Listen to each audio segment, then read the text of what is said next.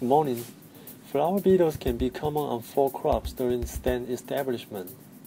Last week, a cauliflower transplant tray was received from a local grower for pest and damage symptoms diagnosis.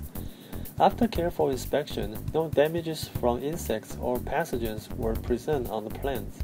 The tray was placed outside in the shade for several hours to let the soil dry down for inspection of the soil and roots. Although no root damage was observed, tiny fast-moving beetles resembling to ants were found in great numbers all over the tray. They had moved onto the tray from the surrounding habitat. Specimens were collected and images were sent to Dr. Marguerite Burman from University of Arizona Insect Collection, who identified them as flower beetles in the family Anthididae.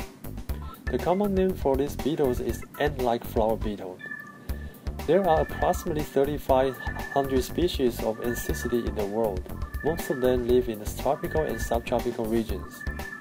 It is a large group but still poorly studied. During the last 15 years, more than 300 new species and several new genera were discovered and described worldwide. The role of ant-like flower beetle is not completely understood.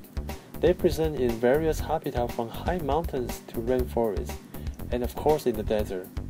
They can be found around flowers, leaf litter, soil, rotten wood, or even tree canopy.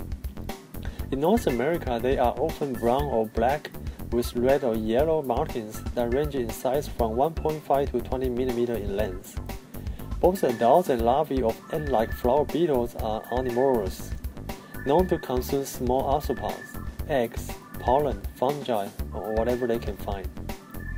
Some group of them are being used as a biological control agent as the role of egg predator of many agricultural pests.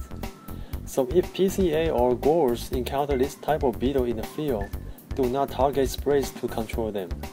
They may actually be providing some level of natural control of other soil pests in your crop system.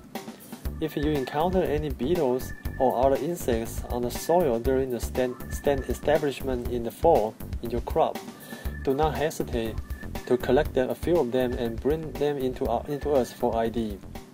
Also, to further examine, we will be monitoring for soil-devouring insects as well as other non-target beneficial insects on and around the young plant stands, using the black lighting system near the Yuma Agricultural Center this fall. Thanks for listening.